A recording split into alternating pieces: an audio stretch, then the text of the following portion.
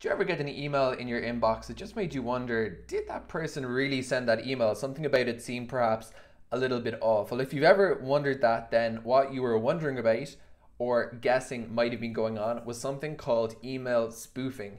Email spoofing is when somebody pretends to send from somebody else's email address. And I came across this rather intriguing tool on the internet last week, and I think it's good to demonstrate for anybody just that you can't trust anything on the internet. You can't trust that just because you get an email from somebody that it really came from that person. If you have any doubts, it's worth checking with the sender that they actually sent that email. So this is called MKey's Mailer, and it says it's a free online anonymous mailer with attachments, encryption, HTML editor, and advanced settings. And I want to show you how crazy this thing actually works. So if I just want to send an email from, let's say, test.com, right? And I want to send it from John Smith, and John's email address, let's say, is going to be john@test.com, and now I'm going to send it to me, and I'm going to say this is a test email. Now this thing works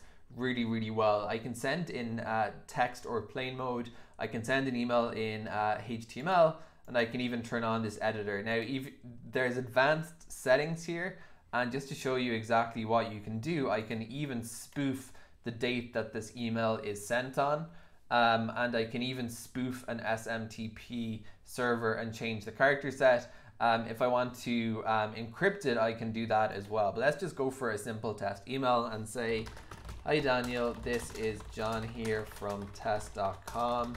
I wanted to see if you could send me some Bitcoin. By the way, are we still meeting for dinner at 8? So I'm just going to send this now. Time. Email sent successfully. Now let's see how this showed up in my inbox. So here is the test email as it appears in my Gmail.